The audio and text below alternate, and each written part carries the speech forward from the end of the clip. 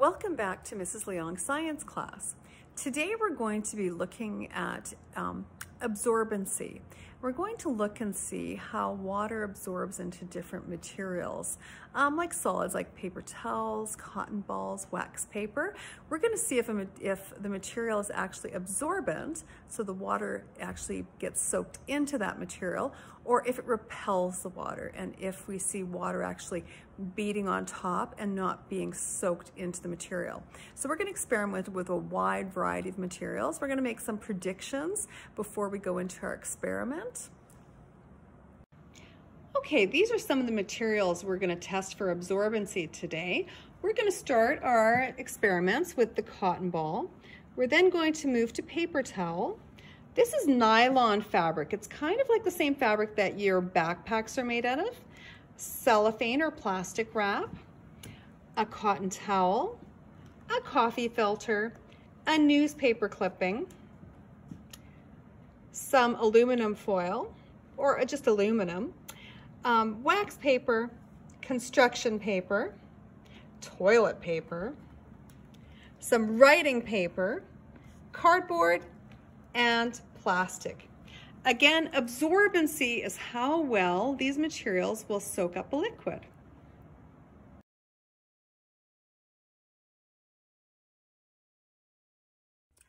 Our very first experiment today, we're going to be testing how absorbent the cotton ball is with this experiment. And if you do this experiment yourself, you might want to dye your water. I've colored mine blue just so I can see it a little better, and it will help your experiment go a little bit more smoothly. So I'm going to take the cotton ball right up, and I'm going to put 3 drops on it. And you can see that nothing is sitting on top. The cotton ball actually completely absorbed the water. The next material to be tested is paper towel. So again, I'm going to take an eyedropper and put 3 drops of water on the paper towel and see what happens.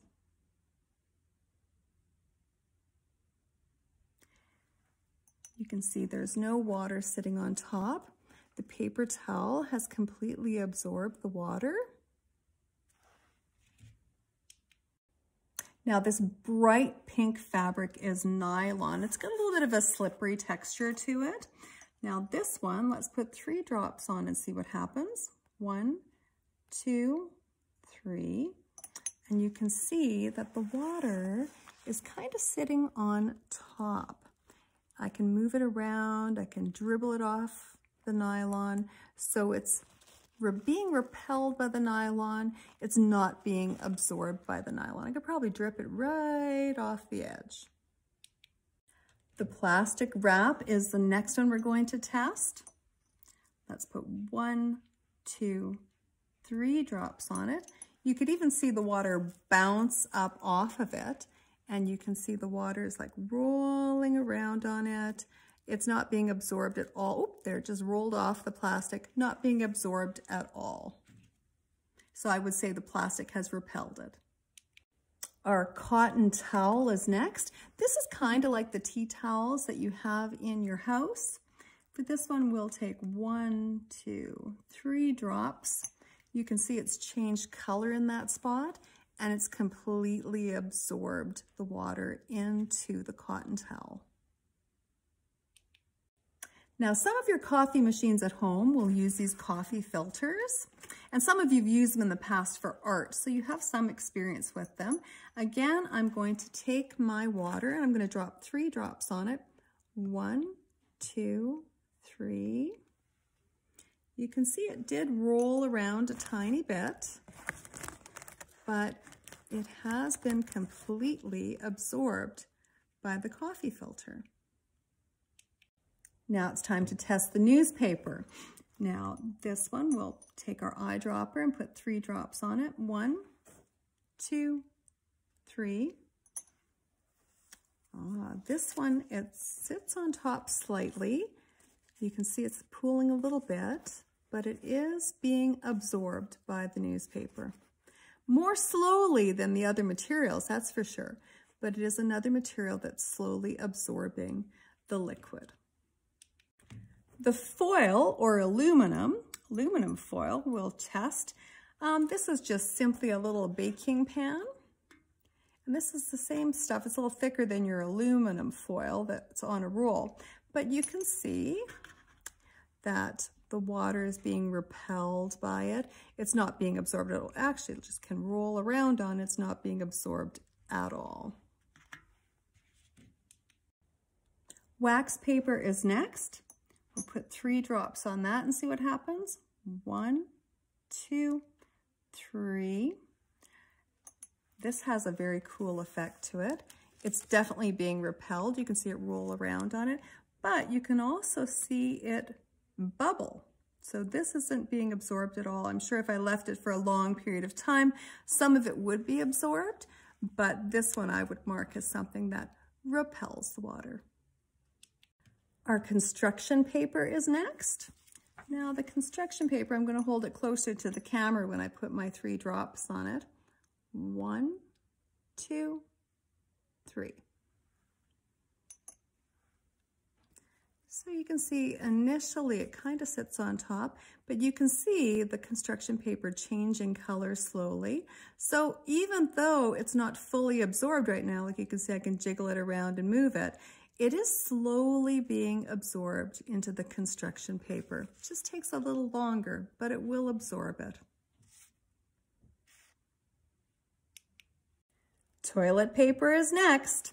Now we've all used toilet paper, and I'm pretty sure that you already know it's pretty absorbent because it does its job when we're in the toilet. But here we go. Let's give it a little test. 1, 2, 3. Yes, of course, it fully absorbs all the liquid very quickly. Time to test the writing paper. Now, the writing paper, I'm going to hold it a little closer when I put our 3 drops on it.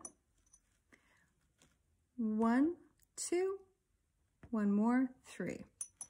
Now, it doesn't absorb right away. You can kind of see it sitting there a little bit, but it will slowly absorb into the paper.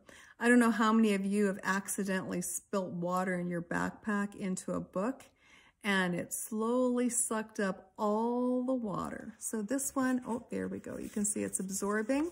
And when it does absorb, it kind of bubbles, like the paper bubbles a little bit and buckles and starts changing shape. Cardboard is next. Now this cardboard has a slight little finish on it. We'll put 3 little drops on it. 1, 2, 3. And of course, right away, you can see it on top. It looks like it's being repelled, but it slowly is changing the color of the cardboard and slowly, slowly being absorbed. And again, if you've ever left a box outside in the rain, you'll know eventually it will absorb all the water. But right now, you can see a fair bit is on top. You can see the color slowly changing, but eventually it'll all be absorbed. Plastic is the last item that we're going to test, and this is a plastic Ziploc bag. We're all familiar with these.